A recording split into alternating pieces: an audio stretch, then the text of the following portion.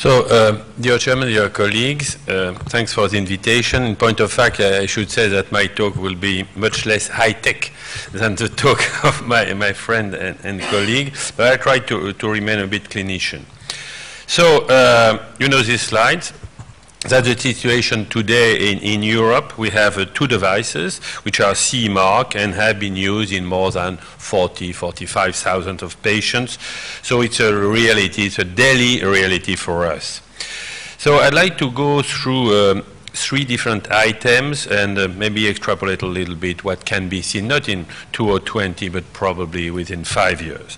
The first point is patient selection. So I fully agree with what was said by Volmar. Today we are addressing patients who are really here high risk for surgery. So, and here is a statement which is the only statement issued today in the official literature in peer-reviewed journal. It was done by EACTS, ESC, EAPCI in 2008. It's not 100% obsolete.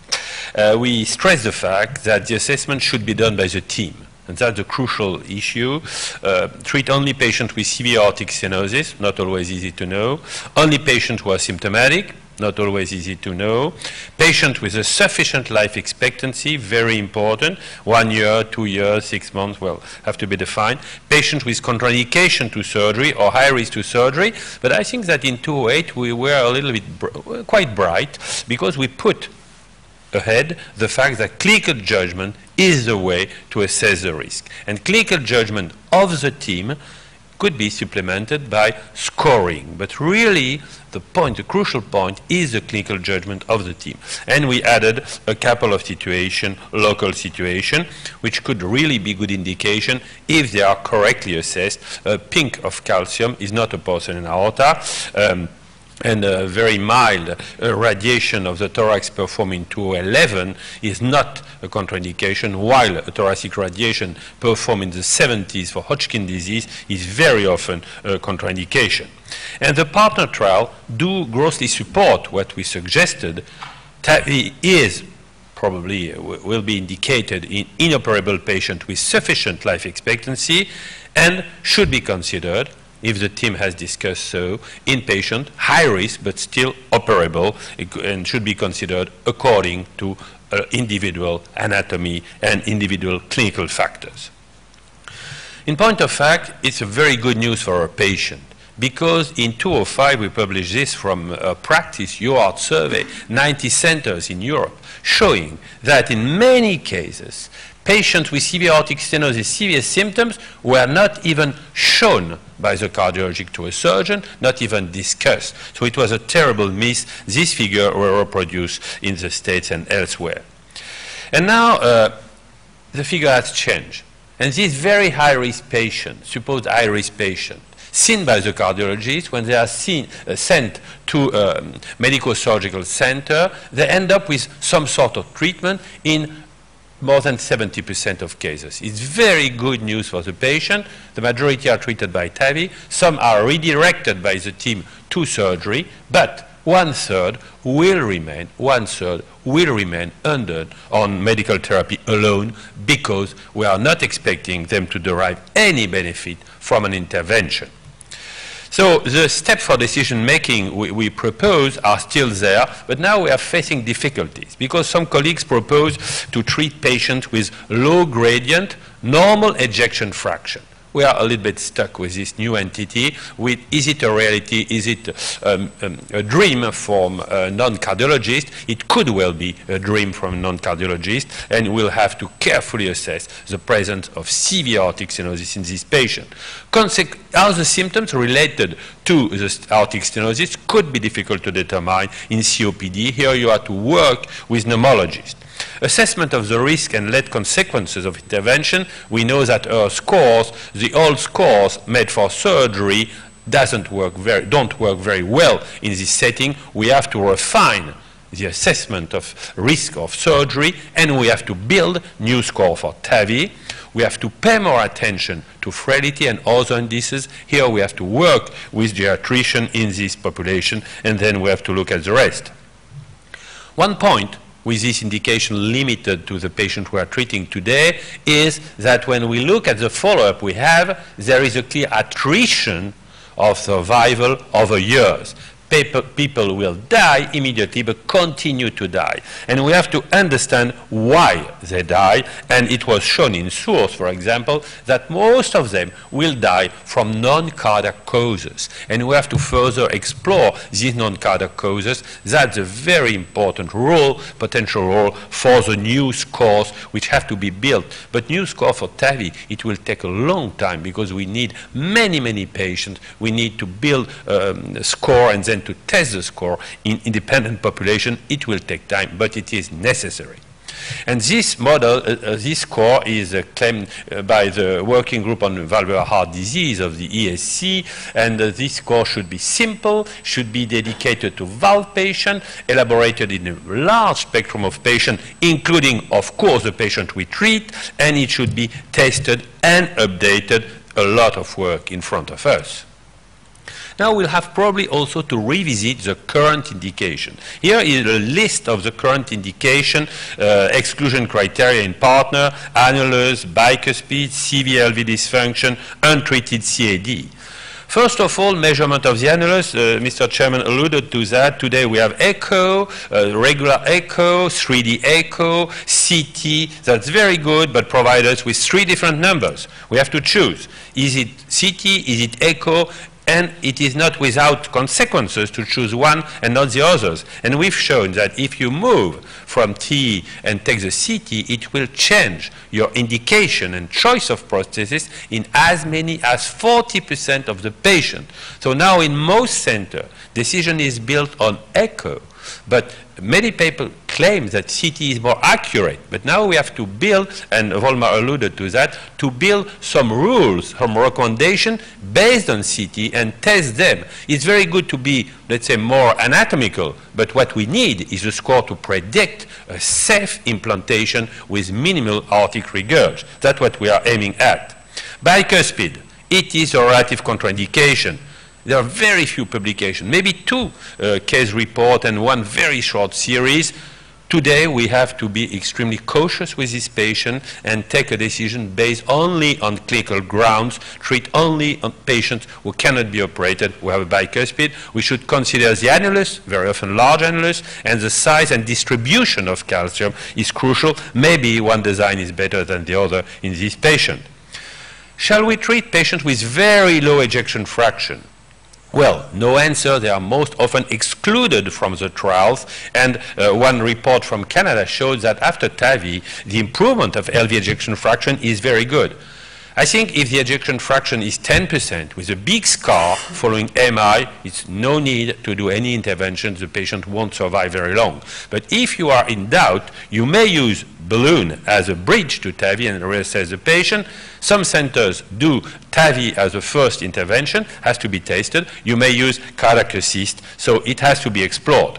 Coronary disease, we have no study except a few retrospective monocentric study to answer this question. We need randomized trial to give an answer. Today, for the time being, we have to individualize according to the patient, the location of the disease, and also the suitability for PCI and myocardial at risk. In most centers, in most cases, we go direct for TAVI, but here we are going in a very elderly population. If we want to go down in risk, we'll have to consider doing some revascularization and then the TAVI and maybe reconsider surgery. It's an open question.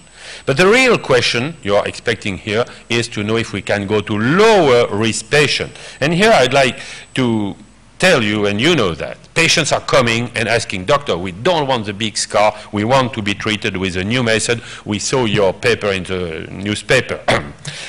And why do they come? Because, as usual, they want less painful, short hospital stay, earlier recovery, etc., etc. And in point of fact, as Volmar said, if we look at the Euro score in the current series, sometimes the Euro score of patients treated in the range of 10 to 15%. So clearly, we are treating in some centers very low-risk patients. I agree with Volmar, with Euroscore, you don't catch all the reality. You may have a low Euroscore and a terrible radiation of the chest. You may have other contraindications like cirrhosis, etc., which are not taken into account in this slide, but we have to be extremely cautious not to reproduce what we've seen in certain centers for PCI. What we have to do, said your Secretary General Secretary, is that we have to come as soon as possible with good evidence. First, we need follow-up. Volmar told you 3 to 5 years, maybe 6 years, 7 years. We need more, especially if we are targeting lower-risk patients, not to know how it will occur, the dysfunction, but when it will occur. Then we have to build a randomized trial. In Denmark, as usual, they are the pioneers. They design, and this trial is ongoing. One arm is already stopped, but the other one is continuing. This trial will be underpowered.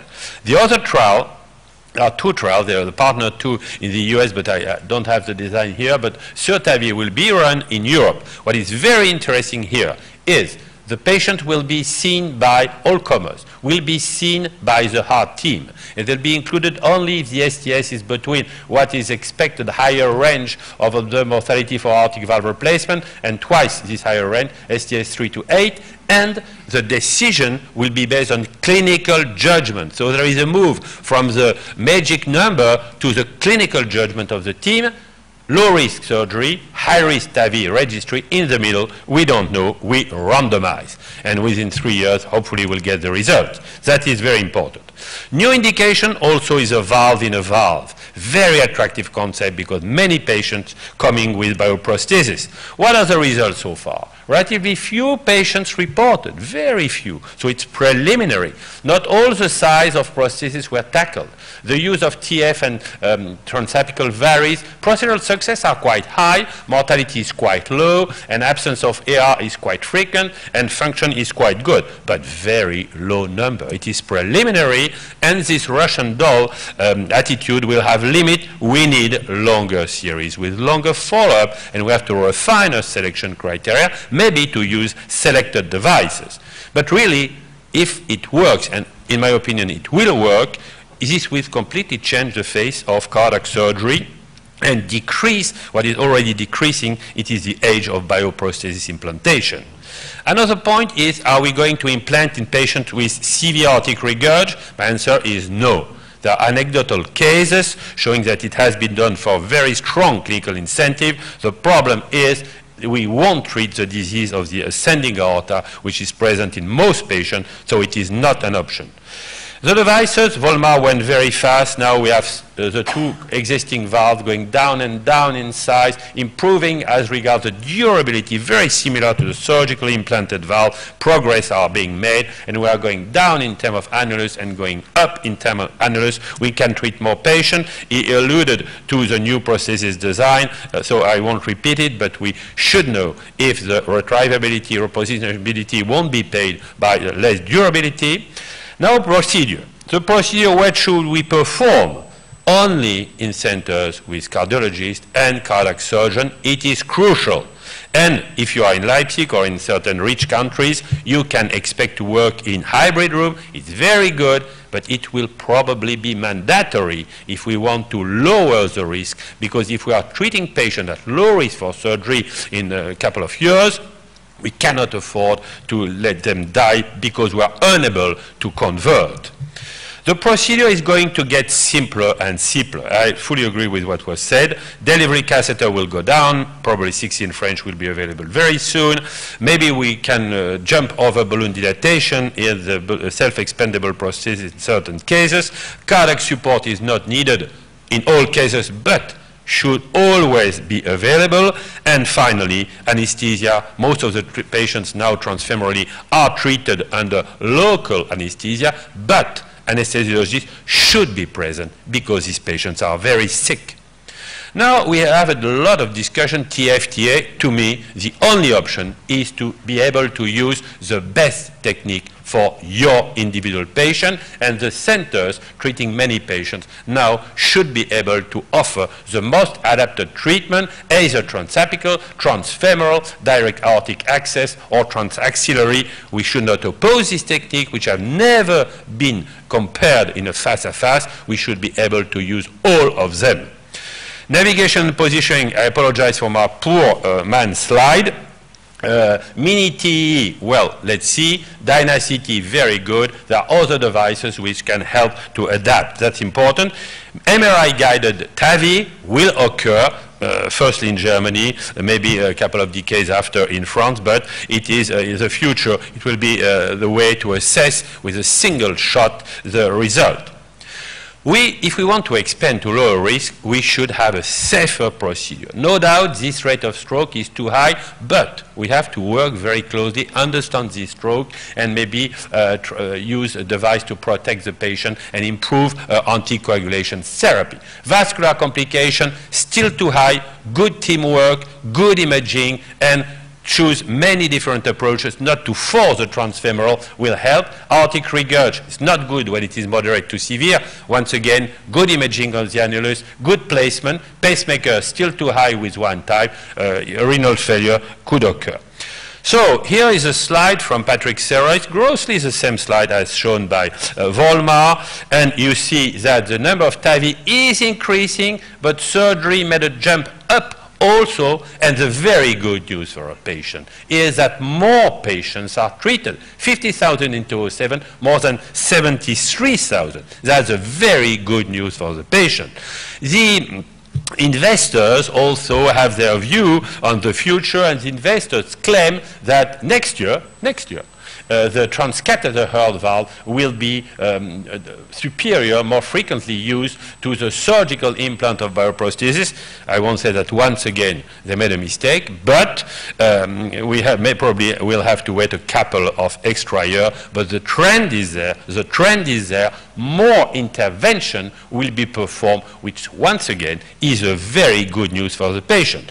To conclude, what are the keys for success? The keys for success, I repeat and repeat again, is the team approach, which should be there to select the patient, to perform the procedure, and to follow the patient. You asked me about the referral patterns, and I think that it's a common box, and the patient will come either from the surgeon, from the cardiologist, fortunately not from the anesthesiologist, very often from the imaging specialist, and we'll have to discuss them as a team. It should become a routine in the center, and only large centers are able to provide this sort of accurate assessment, and all these people should be there, but should accept to collaborate and should be properly trained. Careful training is essential. To reach this very high rate of procedural success, you should have a very careful procedural training. Right now it is done by the company, very carefully done, but it should be done also. That is, to me, the role of the scientific societies. Good evaluation is key. Fortunately, in this field, it is moving very fast and in the right direction. There are efforts to standardize the endpoint. There are also randomized trials only a couple of years after the birth of the new therapy. It is very good news in a domain where randomized trials are extremely rare. And we have also very interesting registry, which are device-based, but also multi-device, real-life registry. So with the combination of all these studies, we can better assess things. So to conclude, dear colleagues, I think that the very important thing is to stress the fact that today and in 2020, it should be done by expert centers in valvular heart disease. Should be done by a team, carefully trained, with very good imaging, as you've seen in the future, or go to Zurich and visit that, and this will remain essential.